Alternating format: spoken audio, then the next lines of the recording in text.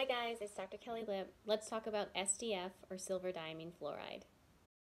So what is SDF?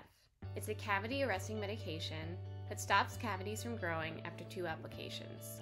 Most tooth surfaces have about a 90% success rate, and in between tooth surfaces have a 65% success rate. So why should we use SDF? It's a great alternative treatment option to a filling for young children, anxious children, baby teeth that are going to fall out within the next year, and small early cavities. The pros of SDF are that it's easy to apply.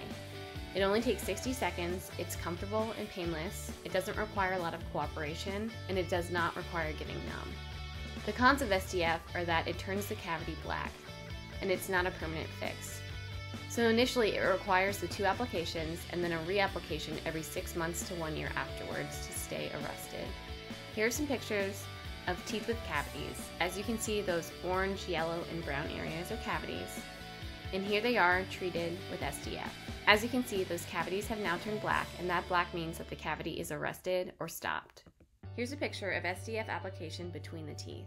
That little black line is a cavity that has been arrested by SDF. To apply SDF, initially we apply it with a brush for 60 seconds. Then we place fluoride over the teeth, and you'll notice the color change or the darkening over the next 24 hours. Then we'll wait 4 weeks for the reapplication, where we'll simply repeat the SDF application process. To apply SDF in between the teeth requires a few extra steps. For the initial application, first we'll place separators between the teeth. Then we'll leave them in for 1 to 3 days to create separation. Then at the second visit, we'll remove the separators and place SDF.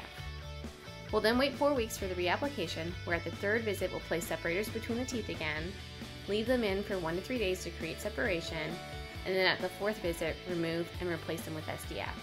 It's important to note that when the separators are in place, they create some mild soreness, similar to when teeth are being moved with braces.